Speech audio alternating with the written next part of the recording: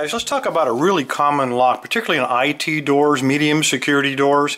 And this is called a Simplex lock. It's made by Kaba Corporation, and this one is the Simplex Model 1000. But they all look pretty much the same, and they look the same.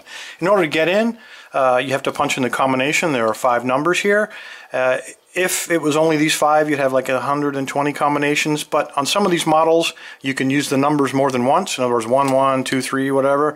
Or you can push these numbers in combination. In other words, you have to push 2, 3 at the same time. So it can get really tricky, and the permutations on this thing go way up there, making it really hard to try to figure out the combination. So let me show you how it works. First of all, I've put an X on the door. You can see even when you don't punch in a combination, the knob turns, but it doesn't open the door. Let's flip it around here. Here's the actuator. Let me put the camera down a little bit.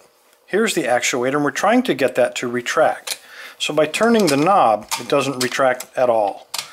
Now you either punch in the combination, of course somebody forgot the combination, or you can turn it from the inside. If you turn the inside, you notice the knob retracts beautifully, and this is the insecure side. So you don't have to punch a combination to get out, only in. If there's nobody inside, then you're kind of hosed. Because in order to get into this lock, what you've got to do, literally you have to take a grinder and cut off this entire face, this solid steel outer casing. Really quite a job. Very time consuming, loud, messy, unless you have one of these. I just got this. This is a Sparrows Magneto, 29 bucks. And let me show you how this works. Very easy. So you got one of these locks and the guy forgot the combination. You really don't want to destroy the lock, so you take your Magneto and you basically pop him on the side of the lock just like that. And then, let me turn it so you can see that indeed it works.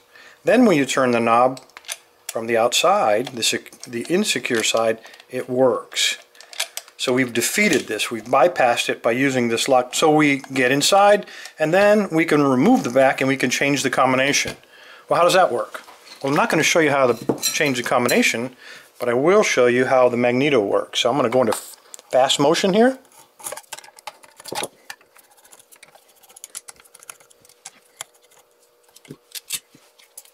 Okay, we've got this open, and now when we look inside, I'm trying to get the screws off of the magnet. It's so powerful, it goes right through my finger even. Quite a magnet.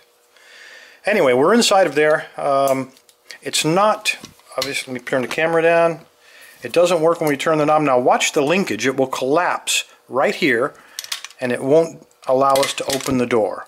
And that's what we want to prevent. We actually want this lever to function the way it's supposed to. And when we put the Magneto on the side, you see that little flag popped out. And now when we turn that, now it doesn't collapse, and now we can open the lock. Really amazing stuff. Incredibly powerful magnet. So that's how you beat the Simplex series of locks. Now I will give you a tip. It is a very powerful magnet, and these are normally mounted on a steel door. So when you walk up and pop this on, it may not seem like much to get it off from just the lock, but when there's a steel door holding it, it's quite a challenge to fight this magnet off. So what I do is I simply get a rag and I wrap it up in the rag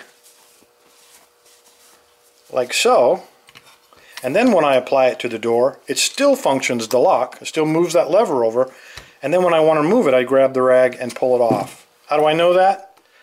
I did it on a steel door, and it took me forever to get that off of there because that magnet is just so incredibly powerful. Anyway, there you go, the Sparrows Magneto and how to defeat the Kaba series medium security door locks. Thanks fellas, stay safe, stay legal.